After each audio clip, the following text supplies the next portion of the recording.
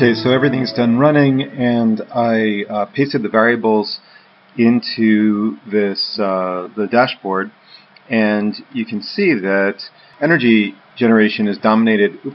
It's dominated by the horizontal PVs, which makes sense both because it's unobstructed, there's no shadows on it, this one here, and because it's a much larger area than either this vertical here or this horizontal here.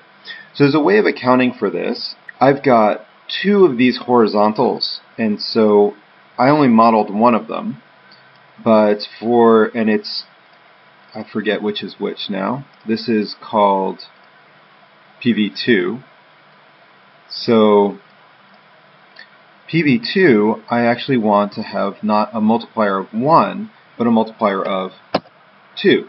And that will now double the output. If you notice, that went from 1,000 kilowatt hours to 2,000 kilowatt hours.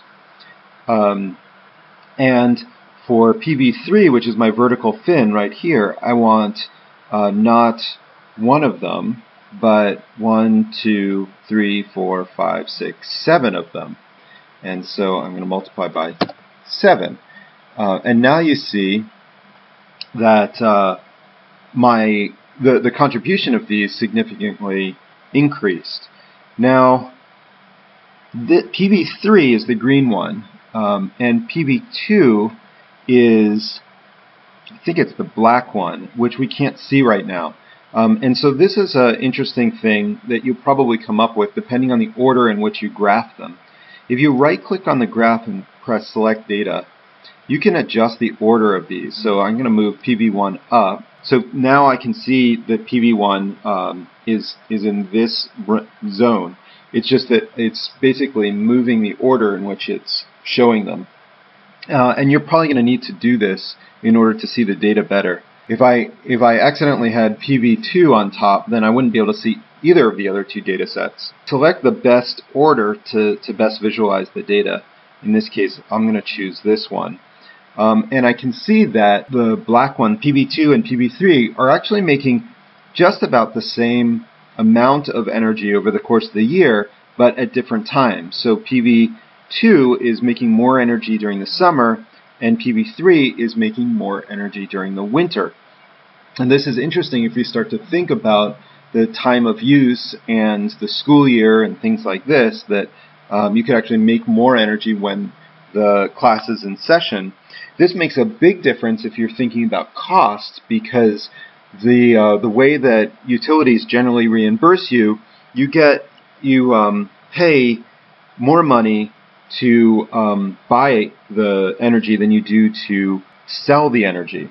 So if you can use all the energy, it's actually worth more than selling it back.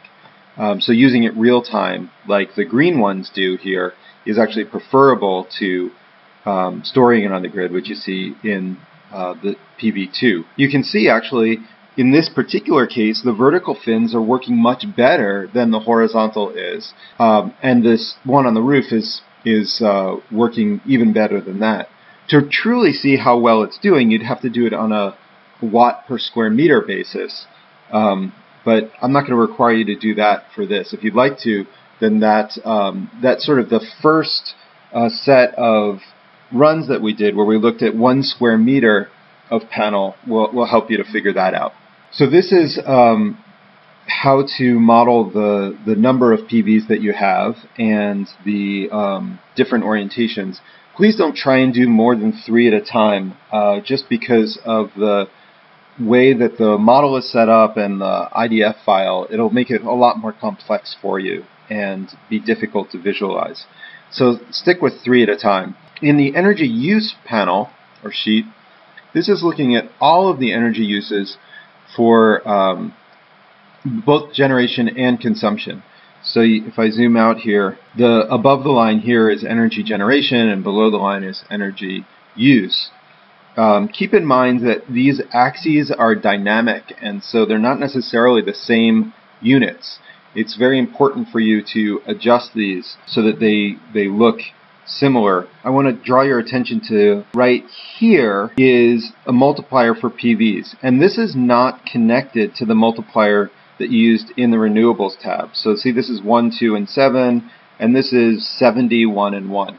So you need to manually change this again. 1, 2, 7. This will dramatically change this graph. So instead of 70 PVs, now we've just got that 1, and that's changing our number here. We're still generating much more energy than we're using in this particular case. And actually, you can see that there's this upper green zone is the wind turbines. This is equipment, process, lighting. There's hot water up here. That there's very little hot water use in this zone. Ventilation, cooling, and then heating. So this is averaged over a 2-week period, so it's relatively smooth. You can see the setback for the summer operation in effect here. There's also a summary here on the left. This is the total for the whole year. So you can see in this case we're using about 18,000 kilowatt hours, and we are generating about 35,000 kilowatt hours. The same as you saw for the PVs, the multipliers here, they're multipliers for wind turbines right here. So let's make this 0 so we can see what we're doing a little better. Now this drops the renewable energy use, and it's actually matching in terms of power pretty well. In terms of overall consumption, we're generating a little bit less energy than we're using. So if I wanted to make this 0 net energy, I could try to decrease the loads or increase the generation. I've kind of maxed out my facade right now in terms of the photovoltaics, but for instance, what if I took off all of these fins and overhangs and put photovoltaics on this vertical facade and even on this north-facing vertical facade? What would happen then? There's other things to explore. What if I canted this at an angle? How would that change the performance, etc., etc.?